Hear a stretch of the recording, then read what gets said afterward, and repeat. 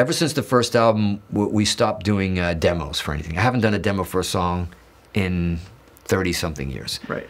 Because of... No demo-itis. No demo-itis, and it's never as good emotionally. Right. It's better technically, it's better performance-wise, it's perfect, it's everything else. Yeah. But I never can get back what we put down. And that happened with Wholehearted. It started with Wholehearted, which ended up being like, you know, top 5 single globally.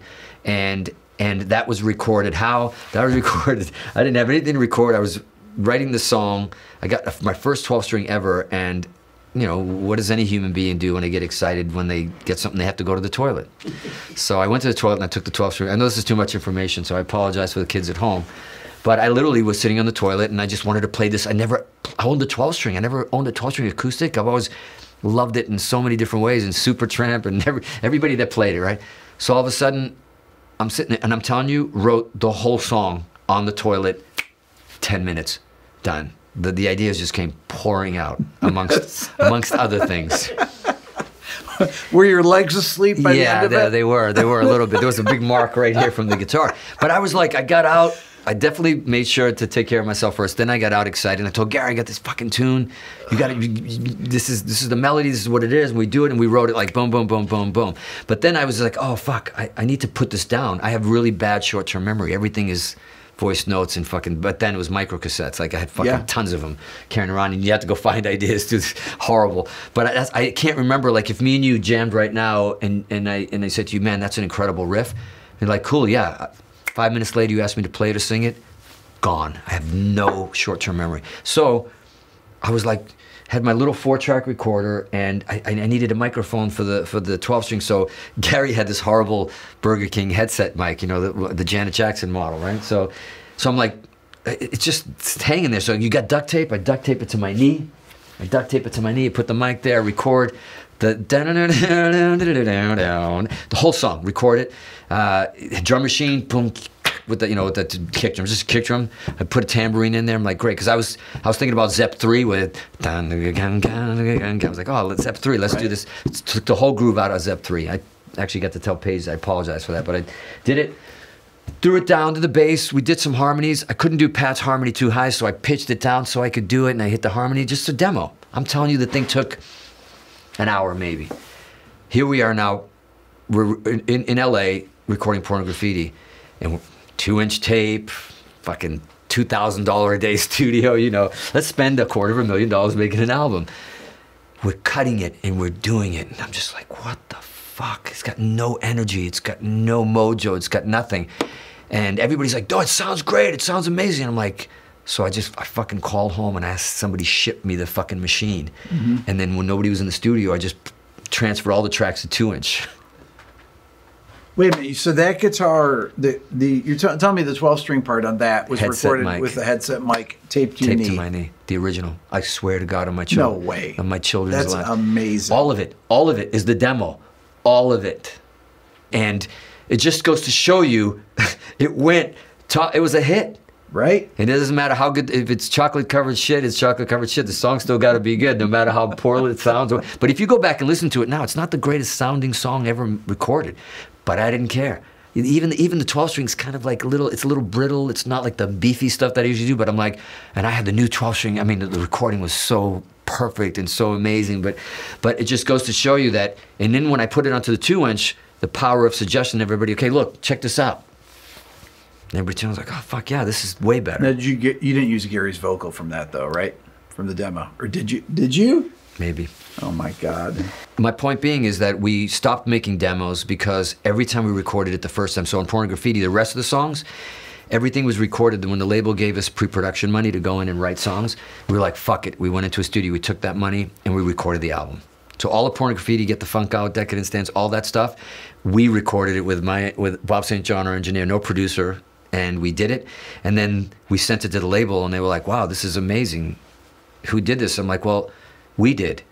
You know, and Nuno's like, oh, okay, well, we got to get a producer. Like, they loved it until they said it was me. I know, that's all. Why did they always do that? Because they had to have some say in the record, right? They have to have some say in the record, and they're also going to go, we're not about to give a fucking 20, 21-year-old, even though it sounds great, production, like be the producer to deliver this, right, from top to bottom, everything else. But I had been doing that my whole life. I just didn't know I was a producer. It's just what you did, right? So they said, we got to get a producer. I said, okay, well, I do like the way Michael Wagner makes things sound. At the time, he had some cool guitar sounds with Skid Row and some things. Just I was listening more selfishly. And even the drum sounds, I thought it was cool, whatever. The reason we ended up working with Michael, who is super talented, and he knows the story, so I don't want to, you know, he's probably going to hear this, but when the head of A&R called me back, and I said, he goes, we spoke to Michael, played him the demos. And I go, what do you think? He goes, sounds amazing, but what do they need me for? And I went, hire him. Right. Because to me, a good producer, and you are a producer, you already know this, a good producer is a producer that knows when he has to step in and do 80% of everything to get things across the line, to help people play their parts, do this, sometimes even maybe play something, do whatever it's got to take as long. It's all good. And sometimes the best producers is just to get the fuck out of the way and let it fucking happen and do 1% or maybe just mix it. And Michael just says, all I want to do is mix this with you. I'm like, I love you. And we went out to the big studio, and he pretended to come in every day, and then he'd leave. And then he'd leave us to our fucking, he let the inmates run the asylum, and he came in, and the shit was done. That was it. And he mixed and with me at his side, and it worked, you know. There you go. And but I think, you know, it's. Did you ever talk to Butch Vig? I did. Yeah. Did he? I think it was. I'm not sure if it was because I saw recently an ad for it. I didn't get to watch it yet, but I thought I heard him say, and maybe you can double down on this if he did talk to you about this. But it was a long time ago that I saw a quick snippet of him on MTV or something when he said that he was going to produce the Nirvana album, and they sent him something like on a cassette. Yeah, you said they sent the demos of all the songs on a cassette, just distorting a cassette. Yeah, and he was panicked because he said, how the fuck am I going to capture that? In, you know, like it's almost like that producer going like, instead of the producer that pisses on everything because he wants to like make it his, that's a certain kind of producer. But the good producers are the ones that can adapt from artist to artist and go like, you know, Glyn Johns, when Pete Townsend sent him the demo to Baba O'Reilly, he's like, how can I improve on this? Which ended up being a lot of what they actually did re-record it, I believe, but he said it sounded so good that it's amazing, right? Yeah. I mean, that's why you got Pete Townsend going into a studio and doing shit like that. It's like, to me, the word that comes to mind, and maybe you agree, is a producer's job is to protect it. It's just to protect it. It's like, it's how many times I have to tell an artist, it's like, this is great.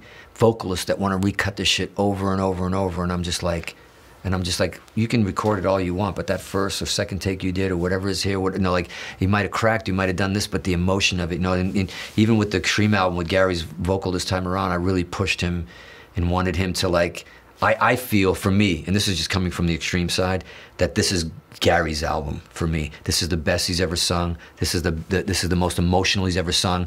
Different characters, different voices, different tones, and we pushed a lot, lyrically and melodically and performance-wise. Because we're at the point now where it's like, okay, Rise, here we go. Does a take with the lyrics, and like, you nailed it, it's perfect. But I don't believe you. Like, let's go back to that place now where those lyrics are and what they mean, and let's fucking go. Let's go in and, like, you know, and I think there's an element that if you're not kind of hating your producer a lot by the end of the project, then he isn't doing his job, in a way. You know what I mean? I think a producer has to pull things out of people that they kind of don't want to deal with, you know?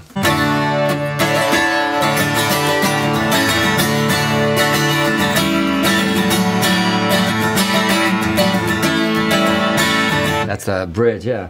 You know what's crazy? I wasn't until my first concert I ever saw was Supertramp. Okay. It was Supertramp and the Breakfast in America tour, which I was obsessed with that album. Which has those kind of chords in. How about? Yeah, and so give a little bit, right? It wasn't. Yeah, so it was give a little bit, and it wasn't until the end. So, Whole Heart Is Out. Yeah. You know, Bridge is out. Whole,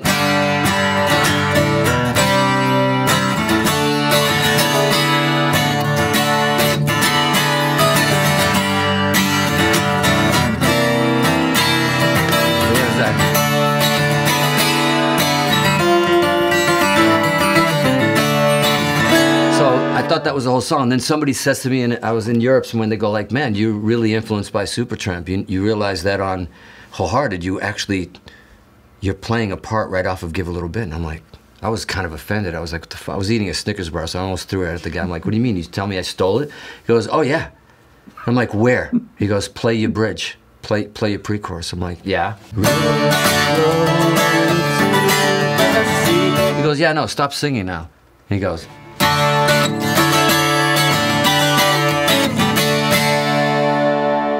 isn't that the ending of the actual song? Talking about me. And you go. So there's an ending of the Supertramp that goes. Oh, right. Yeah. It's the ending of the song. Literally end. Literally, I stole the ending of the fucking song, and I had no idea. I mean, talk about how something influences you, and I'm like playing it, because I did it in A as well, the same sort of phrasing, it was just a part to me. Yeah. But he goes, no, if you literally play it, you played the song, and I'm like, oh my God, I'm so sorry. I mean, I didn't get sued, but yeah. But yeah, this was recorded, this was just literally, like, if you want, we can go into the toilet, I can show you exactly what happened. We'll revisit the whole thing. We'll recreate the whole thing. Yeah. I'll go eat some. We got a mic prunes. We can probably tape to you that we won't use again. Yeah, use again. But that's what it was. It was like, you know, excited for some reason. One of the things that are really magical. How do you play that on the toilet though? That's that grooving thing. Let's try to figure that out. Well, you definitely can't do this, and you don't. But I think the only problem I had, I think I played it different because I couldn't get to the wall because it had kept everything the toilet paper, so I had to kind of play forward. Which, but sometimes, I don't know if this ever happened to you, but this is a rare occasion, you know, that shit like this happens. I mean, actual, not that shit, but like this shit. I'm fucking mad. I'm like, this is not good. Toilet, anything I say sounds like I'm taking a shit. When this happens, when you get a new instrument, or I don't know, you sit on the piano or something, you pick up somebody's guitar, you start. It happened with More Than Words, and it happened with this one. Oh wow, 2 hits, ironically enough, where you actually, the first thing you play is the thing that you're creating, and you don't stop. Right. It's like as if, that's why me and Gary wrote a song years ago called "The Music Isn't Mine," meaning like we feel like when that happens. Other than stealing Supertramp, but that all these things just happen as if they were imprinted. What I mean by that is not just the riff. Like I didn't just go like, oh, I'm just jamming like on a blues thing going.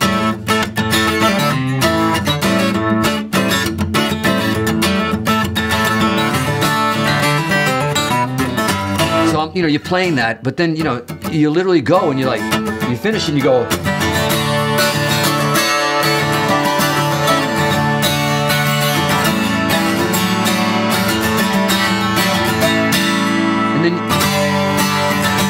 It all finishes each one, and I'm telling you, that all came in order.